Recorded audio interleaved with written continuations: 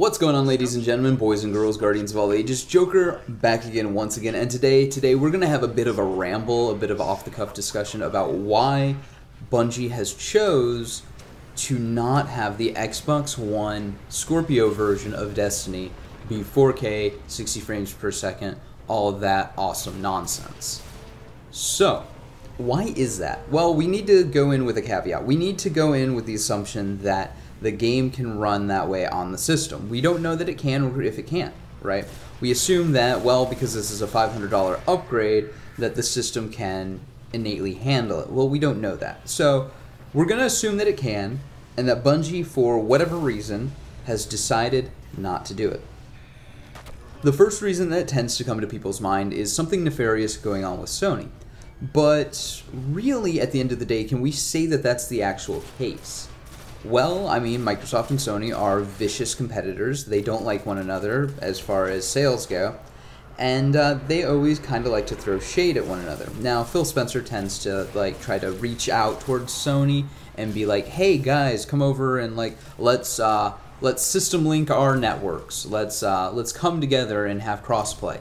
They tried to do that with Minecraft, and Sony said, "Nope, we're not doing it." So, could it be Sony?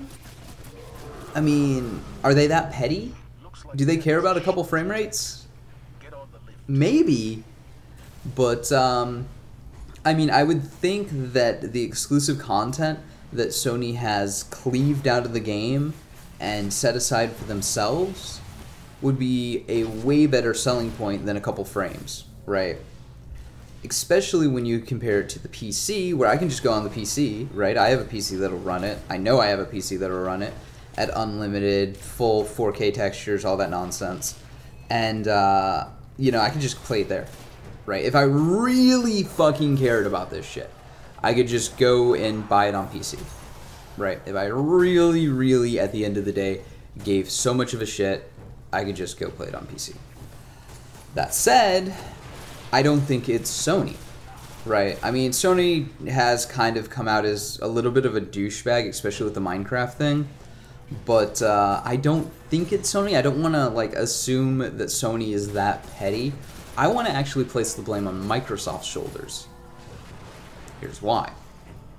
So Microsoft has kind of shot themselves in the foot when it comes to the Super Special Awesome Deluxe Scorpio edition of the Xbox. They have decided that it's all going to be one family. That means if I buy an Xbox One game, it's going to be a Scorpio game, and vice versa. So what does that mean ultimately? Well, it means that they're not going to make Scorpio exclusive content, right? The only Scorpio exclusive stuff is going to be the up-res and texture, the better frame rates, the better working functionality, all that nonsense, better load times. It's essentially a better Xbox. It's like an Xbox Pro, right? Only way better. So why would they do that? Why not make this another console generation? Well, I think they had that huge backlash with backwards compatibility, and I think that they just want Xbox One to be the brand. I think we're going to see iterations of Xbox One going forward, kind of like in the same vein as Scorpio. I don't think we're going to see a next-gen Xbox, ever. I think we can have a PlayStation 5, and we're going to get Xbox One X1, right? We're going to get Xbox One X2. And they're never going to say that it's a new console generation. It'll still play with all your old shit. It'll still be compatible with the entire Xbox One family. But I think it'll just be more powerful, more powerful, more powerful, more powerful going forward, because they're going to have to do that to keep up with Sony and the games being made by third party for Sony. Right, so I really think Microsoft is getting way too far behind the curve on this one, even though their system is the most powerful, because now they're kind of dependent on what Sony does as far as the generational gap. They can't go in and go, well, we're going to make the new generation. They're kind of fucked, right? So I think they've kind of shoehorned themselves into a bad position there. And then with the fact that it's got to run on Xbox One systems, well, eventually you're going to get to the point where developers do not want to develop for the Xbox One, right? So they're going to develop for specs for the Xbox One X or Xbox One X1 or X2 or X3 or X55. So that's going to be a problem in the future if Microsoft tries to keep this as one family. The other problem is, and this is why I don't think Destiny is 60 frames per second on Xbox One Super Special Awesome Scorpio Edition, is because they share the same networking. So if I have an Xbox One X and my buddy has an Xbox One, we can join the same fire team and we will play in the same matchmaking. It does not make sense that I would have whatever advantages gained by having 60 frames per second if I'm playing with people who are capped at 30, right? When you're on PC, that is still a huge thing. Like, there are a whole gambit of frame rates across PC. There's 30, there's 40, there's 60, there's 489 frames per second Super Special Awesome Mega graphics cards, right? I'm being facetious, but you get my point. So that's a problem in PC, and the kind of viewpoint there is, well, deal with it, right? Like, if you don't want to put the money into having a machine that can run that, then that's your problem, not mine. Where in Xbox, you're going to have a majority of the player base down at 30 frames per second, locked at 30 frames. Why does it make sense to allow a small portion of people to go out and spend $500 and already have an advantage? But then again, at the end of the day, I mean, we're already kind of doing that, right?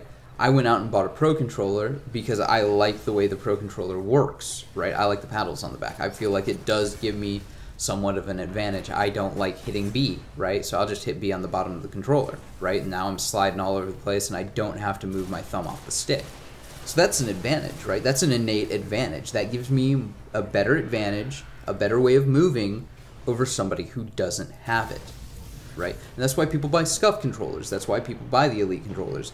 That's why people get other modded controllers that are on the market. That's why people go and buy these really shitty $30 mod packs that will give you paddles on the back of your controller, but they work to be desired. Let's just put it that way.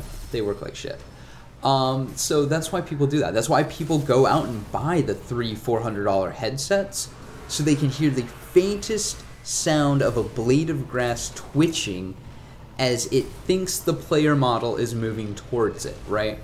So people always buy better gear, buy premium items to get the slightest of advantages, right? And I don't know if it's a placebo effect. I don't know if it actually gives an advantage. I don't know how much that advantage is, or if it's calculatable based on skill and whatnot. But people are already doing that on consoles. They're always buying the latest, greatest thing to try to get that advantage. So I don't know why you wouldn't just allow people to go, hey, you know what, you want to spend $500 on a console and play at 60 frames per second, where other people are playing at 30 frames, have at it, you know? But I can kind of see where Bungie, who has changed a lot of the formula in Destiny 2 to be more PvP oriented, I've done a couple of videos on this already, and I will be doing more.